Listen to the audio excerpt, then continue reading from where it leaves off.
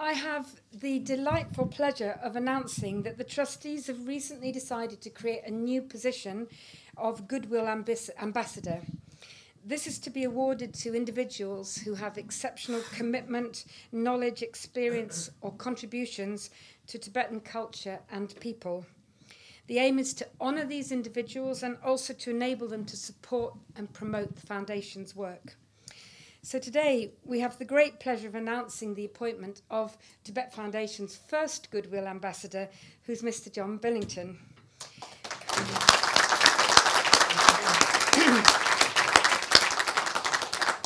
John is a former chairman of the Tibet Society and a very long-time advocate, political campaigner for Free Tibet and a supporter of Tibetan people and culture since the 1950s, I believe, isn't it? If that doesn't date you too much, John. He's made many visits to India and also had many meetings with His Holiness Dalai Lama, and many of you will know him from excellent talks that he's given to the Foundation previously, and also some of his wonderful articles that he's contributed now and again to the newsletter. I would also point out to you there's a fantastic YouTube of him being interviewed, which I was actually watching this morning, and very interesting, John, all the stories of your early life and how you first got inspired to write a letter to His Holiness and then eventually to go and meet him. So it's my great pleasure to invite John to come and accept this award and to say a few words for us. John, please.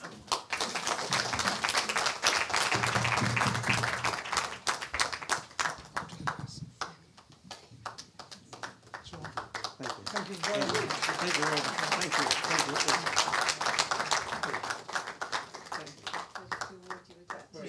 Thank you very much.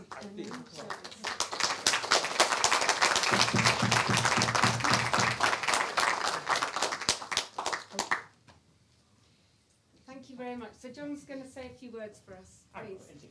Right. Would you like to come to Yes, I will. Thank you.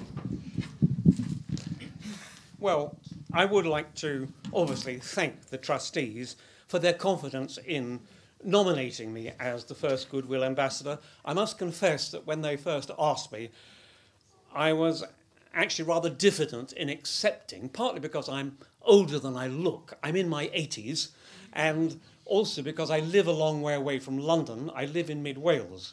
But the fact that Tibet is still an unresolved issue, the fact that it's in danger at times of being forgotten, and the fact that it's such a worthwhile cause made me change my mind and say, I must do what I can. So what little I can, I try to do. Tibet, it goes without saying, is unique. That's a cliche, but Tibet really is unique. Geographers often describe Tibet as being the third pole because of its high altitude and the hostile environment. Just one ethnic group tamed that very difficult terrain, the Tibetans. And they held that terrain unmolested until 1950, when for the first time serious incursions of population were made on what hitherto they had run as a Tibetan culture. Now, they not only tamed that environment, but they made it friendly and cheerful. I've travelled a good deal in Tibet, both in vehicles and on foot. And wherever you go, colourful prayer flags, wayside shrines, mani stones greet you and make the place warm and friendly. And in these vast empty spaces, because Tibet is really high-altitude desert, in those vast empty spaces, you are welcome. And it's a welcome which has at the back of it devotion, because it's a very religious area. Empty spaces and deserts lend themselves to religious thoughts.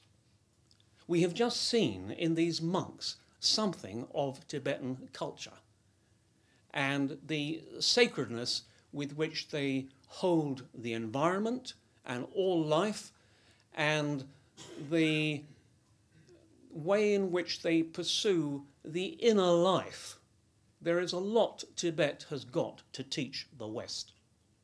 In my opinion, and I've held this for 60 years, since I first came across Tibetan culture, about which I had read previously, but I came across it when I went out to India in 1958, I became certain that Tibetan culture was among the top 25% of cultures in the world. It is therefore enormously important that we preserve it.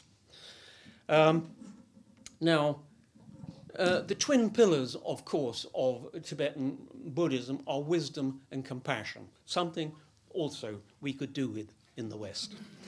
There are approximately 7 million Tibetans and 1.4 billion Chinese. That's a ratio of 1 Tibetan to 200 Chinese.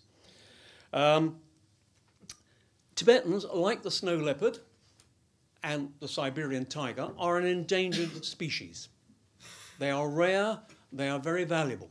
And because they are rare and valuable, we must do what we can to help them. Right. Now, I'm a great optimist, and I'll give you a few thoughts. In 1991, after 74 years of communism, the Union of Soviet Socialist Republics, USSR, broke up into 15 states, which had not existed for many decades previously. Armenia, Latvia, Moldova, Turkmenistan, Kyrgyzstan, and 10 others. 1 year later, in 1990, Yugoslavia broke up and produced 7 nations. They are Serbia, Montenegro, Kosovo, Slovenia, Bosnia-Herzegovina, North Macedonia, and Croatia. In 2 years, 22 countries which had disappeared came back into existence. And that was a great time for those nations. Now, communism in China has existed since 1949, and your maths will tell you that's 70 years. So in 4 years' time, we must hope that communism will run its course in China, and that China will break up, as it has periodically done, and that out of that hoped-for breakup, Tibet, certainly, Xinjiang, certainly, possibly Inner Mongolia, possibly Manchuria, but possibly even Sichuan, I don't know. But other countries which have disappeared into the sort of maw of Chinese communism will come back into being. That is my hope, it is my belief. I believe they will.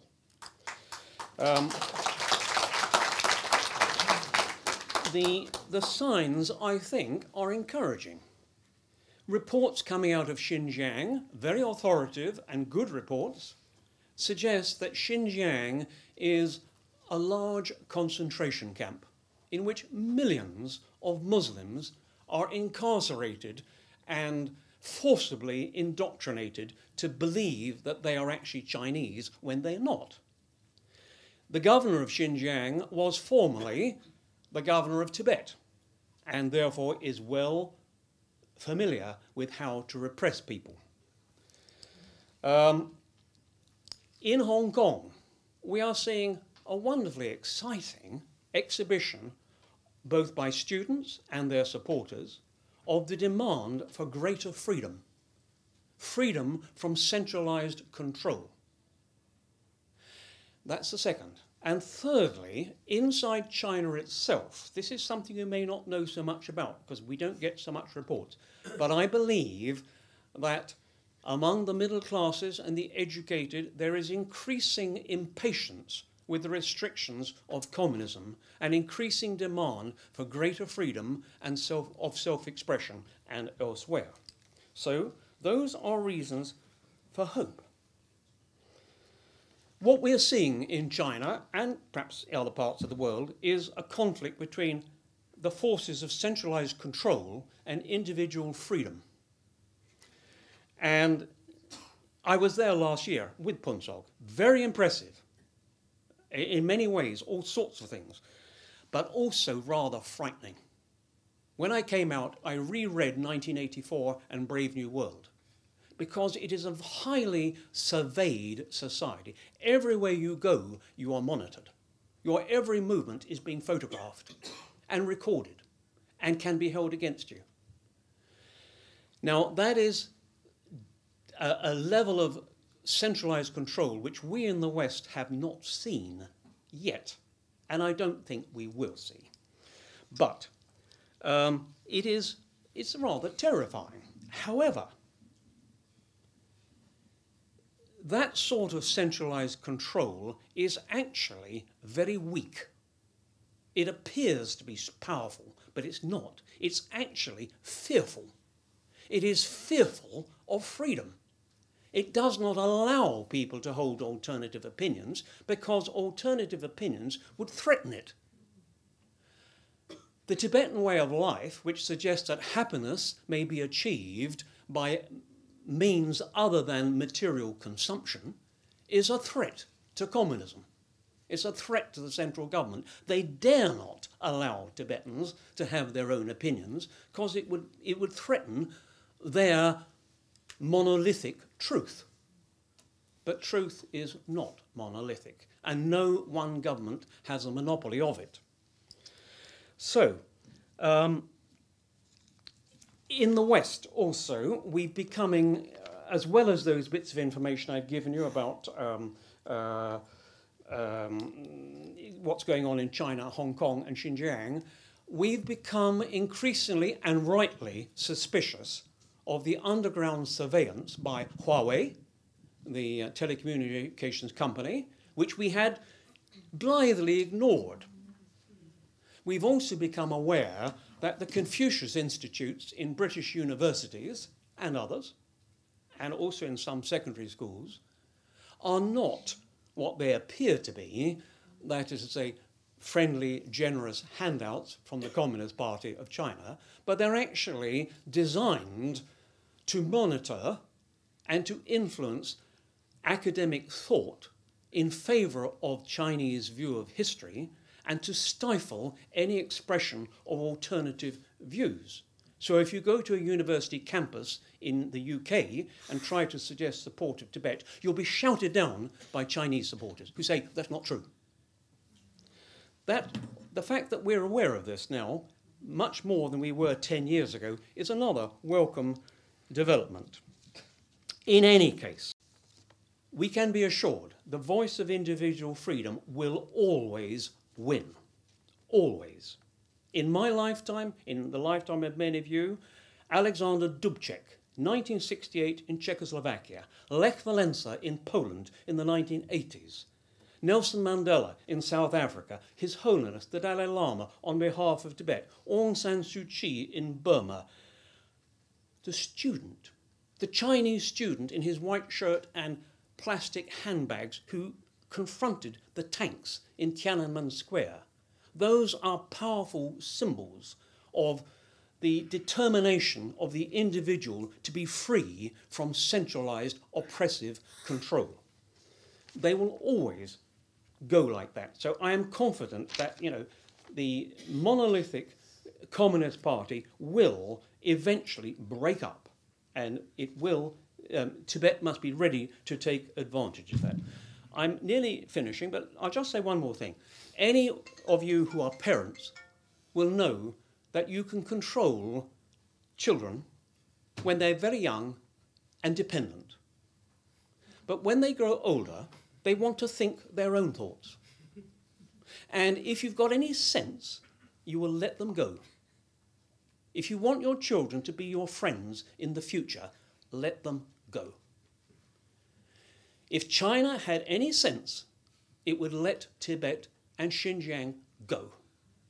It is sheer stupidity that thinks you can hold these people down forever. It is not the way. China claims that it needs Tibet and Xinjiang to protect for security, but that is just deceit. No neighboring country threatens China. And it knows that perfectly well. It is not being threatened.